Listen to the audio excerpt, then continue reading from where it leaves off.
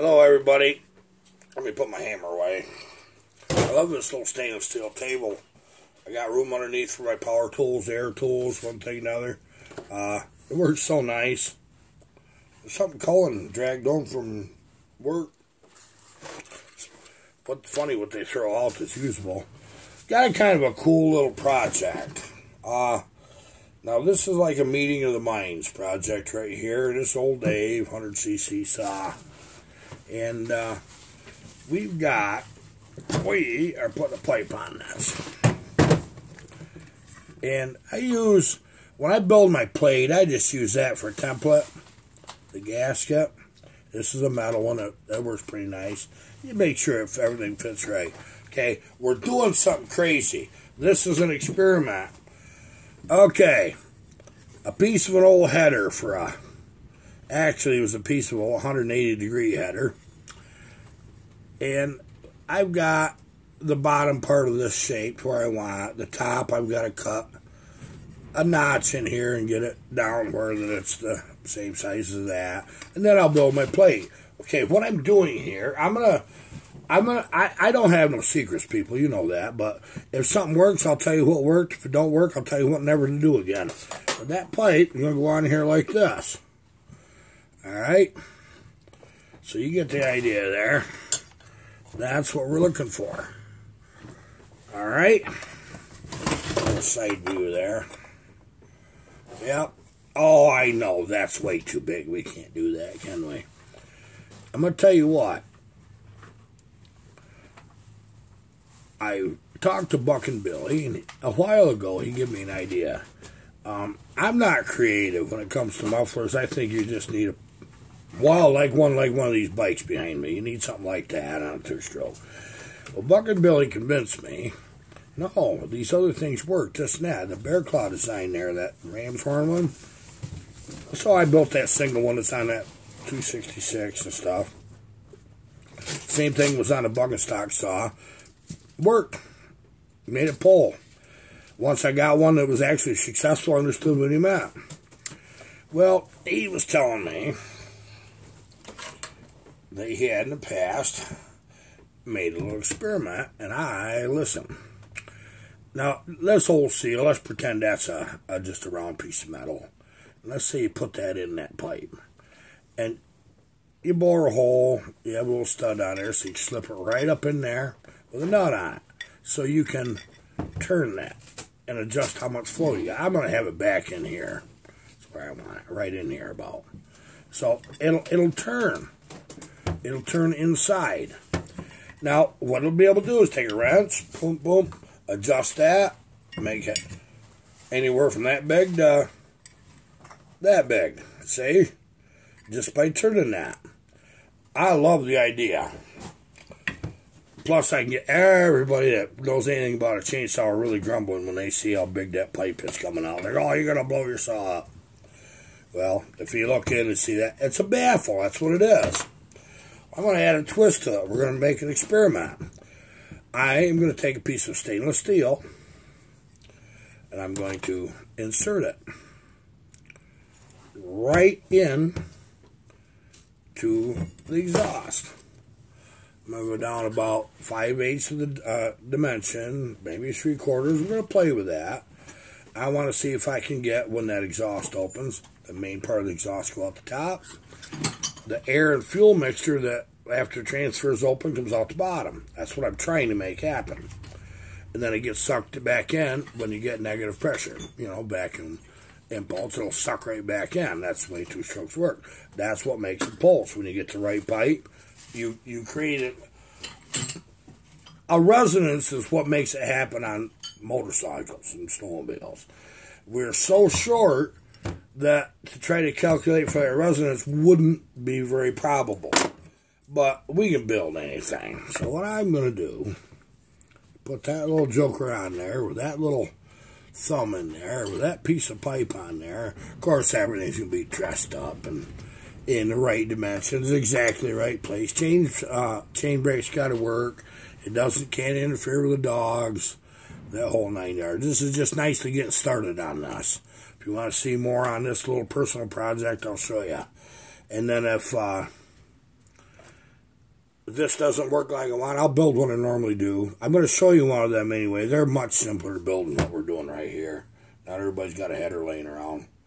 Well, wait a minute. Who am I talking to? You guys probably do, or at least you know a buddy that's got one. Yeah, just a 90. So that's what I'm trying to accomplish here. We got my logger buddy Evan here, and I'll tell you what he's doing. He's down here looking through his parts. And I'm loving it. He's loving it. Tell YouTube what you think of freaking people. It's nice. Very nice. Very nice people. Couldn't believe it. They gave you a bunch of parts for your skidder, didn't they? Yes, they did. Yes, sir. And I thank them. Yep. The guy will get the message. I think you got all the bearings and everything. All the bearings. Now you're just trying to find out where all your bolts are and stuff. Get your carrier. Make sure I got them. Yeah, we got to get a little nose piece for right under the yoke, which that'll be easy to get. That's it. Yeah, and that's it. He says, Evan told me a minute ago, he says, everybody just can't believe there's people out there that's that nice that'll help do this. He says, I'm not going to know how. What are you going to think when you got four-wheel drive again? It's going to be different, isn't it? It's much better than two-wheel. Yep. Pushing the machine around. Yeah, they don't get around. They don't back up for nothing, do they? With just a rear end. Don't even go on frozen ground, hardly. How long did it take you to get a load of logs out with just rear end only? About 3 days. You can do that much every day, can't you? Yep. You're losing that much, aren't you? My boy coming out, maybe we did a little better, but once you myself up in the woods backwards, you get up there. Is that how you was doing it? Just It'd take me about an hour to get up into the woods. Amazing, isn't it? Yeah, what do you do with that? Can you imagine being so hardcore that you're going to make something work that you pulling 100 foot of main line? Is that what you run, 100 foot? I got about 80 foot. He's got about 80 on there. Pulling 80 foot of main line, winch yourself back, and keep doing that until you get back up the hill. That's what I did. Yep. That's tough, isn't it? That's tough, man. I can't believe you did that, Evan. I really can't. The thing is, these people are so wonderful on this channel. They're the kindest people you ever meet, Evan. Everybody is interested in what's going on with the skidder. We're going to show this whole thing being put together, if you don't mind. Is that all right? Mm-hmm. And we're going to go out there and cut for a few days with you when we get that going. You like that? Yeah. I just got some nice trees to cut here. You do? Yeah. Good. Loving it. So we're going to get some cutting in with Evan. He's going to get that front end apart, and we're going to make sure we got that little, that nose for the yoke on that. It's just a little tiny piece. There won't be no big deal to get that. And then we're putting this thing together. We still have, I need, you know what I need to do, people? I need to do a questions and answers video. A lot of stuff in the comments. Let me try, I'll try to cover a couple of them right now. Our little axe video, where we cut the head off that. When we get done with some of these saws, we're going to bring that Fiskars in. We're going to bring the forge in. You're going to see that video. I've just got to get some saws done, you know. And that's just got to happen. One of you guys is asking about a 250 Mac. You're not going to make it something it's not, friend. That's not exactly the right Mac to get. If you want to accept it the way it is, being a part of history, you got a nice little saw there just to have a lot of fun with. That was one question that I wanted to address. There's about 50 questions that people have asked me in these emails and in the comments. A lot of them are right in the comments. And I'm going to do an answer video for that. So we got that stuff kind of covered. And I'm looking forward to that one, actually, because it's so fun. And because you go through there once in a while, I find ones, oh, yeah, I remember that guy, you know, he's crazy, one thing, another. Tim Barton, we got to get to logging, buddy. I'm getting the winter blues, friend. It plain simple. I'm going to tell you what. Eric Nelson's been sending me some videos of different things, him shipping logs. He gets about a load every day. He works along. He's doing a good job. If this weather don't friggin' break pretty quick, I'm going to head out to Mass. I'll cut some Mass timber. Christ, that looks way different. He don't have bad weather like we got right now. This is the toughest time. What do you think mud season is going to do? When do you think it's going to be over? Never. It's not this year, is it? It's never over. You can't frickin'... We're not going to be able to move for about 5 weeks, are we? Well, I'm going to keep going. Yeah, I mean, but there's a lot of them shut right down, ain't there? Yep. Yeah, what do you do with that? Well, you got to get a dozer and fix what you tear up. Yeah, and there's sometimes you're on a marginal timber job. How do you afford it? You got to stop. Sometimes the landowners, the foresters, they make you stop. It's in your contract, or they just plain don't want you tearing things all to heck. And we're not destructive. You know what a forester told me one time, the snow crab, long time ago? He says, Harvey, I'm going to tell you what logging really is. He said it's controlled destruction. It said, isn't it? There's a lot of destruction going on. But yeah, there is. But you know what you're doing is when you're cutting them trees, you're leaving the trees that are going to make new growth. Sure. So the next guy's got something to do. And you're trying to get rid of them old junk trees. You run into them places in the hardwoods where you got way too many saplings. You got to eliminate some of them, don't you? If you don't have future timber, do you? Nope.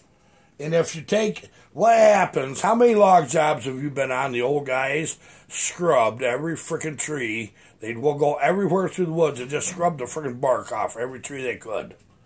How many times have you seen that? A lot. And what does that do to that? It just keeps growing, but the grade's down. The grade's gone. Yeah, the grade's gone. You're freaking taking the most beautiful tree you ever seen. Don't bust the bark off your trees, guys. Along the skid trail, you'll get one old crappy freaking tree that you'll use as a turning post. Sure. And the last guy did it, and that won't kill that tree, but it scrubs the bark off, don't it? A lot of times I'll cut them down on my way out. Yep, that's what I do. When I'm done, boom, that's gone. By the time it's time to log again, usually sometimes they just make a new road, you know? That's right. Yep, that's right. We've had jobs around here that some of the old-timers, they just butchered it. It was 50, 60 years. Especially where it's been pulpwooded. Yeah. Everything's scarred up. Yeah. Well, we didn't, in this immediate area, we never had pulpwood. They got pulpwood down your way? Oh, yeah. They do? Where does that ship to them? Where did it? Oh, I don't want to name them, but Oh, yeah, okay. there's some outfits out there that do it. They still do it. Yeah. But when you're pulling whole tops out of them woods, everything it touches, it does damage. Yeah, because you can't. The best thing for your tops is to stay right there, help protect whatever trees grow up through it. Yeah, Keep it does. Straight. It's good for wildlife, too. Lock them suckers down if they're real tall and let them... The wood rots back into the ground. It's good for the ground and the future, you know. Well, you know, in hard winters in the past, what I've seen is deer. You drop an ash tree or a maple. Oh, they love it. They'll before you even got the darn thing top, they're eating on that brush on top of that tree, aren't they? Yep. They are. I've seen it. And these people think that deer are afraid of skidders. Oh, I don't want you in during hunting season because of this and that. I don't want to be in the woods in hunting season. I don't want to get shot. But them darn deer will freaking walk right down the road right at you. They'll stop. Yeah. You got to stop, don't you? It's feeding time. Yeah, the minute they see a tree on the ground, they're separated. Yep. I know, it's funny as that. You. Well, Evan, I'm going to cut this little thing short. And I just wanted to show this little muffler, show the palm of my hand again. I do that every time. I guess you guys get used to that. We're going to run this old saw here directly. We've got kind of a neat thing coming up next week. We was going to do it Friday, but I think I got a plow snow tonight. We're going to go to the Hornell Wildwood BOCES and do a little block of instruction with the boys and girls that's in the heavy equipment class. Dozer Dennis set this up. He loves them chillins. And we're going to do him a good job. And we're going to run old Dave. A little demonstration. We're going to get some of this on video. We're not going to show kids' faces, names, do any of that. You're kind of get the idea, just what it's all about. But it's a wonderful opportunity for our youth to see what happens to old loggers. Walking in there all gippy and one thing and another. I'll probably get half of my step because I got an idea these kids are going to be a riot to be around. Educate our youth. I believe in it. People, that's going to be it for right now. I appreciate you being here. Appreciate hitting that thumbs up. Meant a lot. Really does. I got to show you a saw. I let Evan borrow a saw to get him into this, get going. Got a little mud on it. This husky right here. Yeah, sorry about that. Yeah, look at that. He didn't even take it to the car wash. This here husky is the one that I'm building for Buckets Tour. It is a grand example. It's a nice saw. It's old school. It's not an X-Torque. It's the real deal. So we got a Molly cylinder and everything work. We got good parts here to work with. And this is actually Evan's bar on this chain right now. And he brought that in, set it down. So geez, I don't remember that bar. Isn't that funny? You can have 20 bars. I probably got at least that many. So I don't remember that one. Yeah. Now, when I was young and I was drinking, 20 bars later, I don't remember that bar either. Yeah. You ever had that happen? You forgot which bar you left your car at? I never did that because I didn't believe in drinking and driving. And you know what I did one time? I hid my car keys so I couldn't find them because I was afraid of that. And caught a ride home, got a taxi. Next day I come up, I couldn't find my keys, didn't remember where I put them. I swear to God. Hid my old keys in my car and couldn't remember where I put them sober. Yep. Good days, my friends, just good days. That's what they were. Okay, enough of this. Thank you for being here. I'm in a great mood. I know you guys are too. You're coming up on Friday. It's got to make a good weekend. We're going to have some cold this weekend here, northeast. A couple days of it, I'm understanding. You take care of each other. Take care of yourselves. I'd tell you don't do something I wouldn't do, but there's too much latitude in that. Besides, you'd have too much fun. Enjoy yourselves. Goodbye.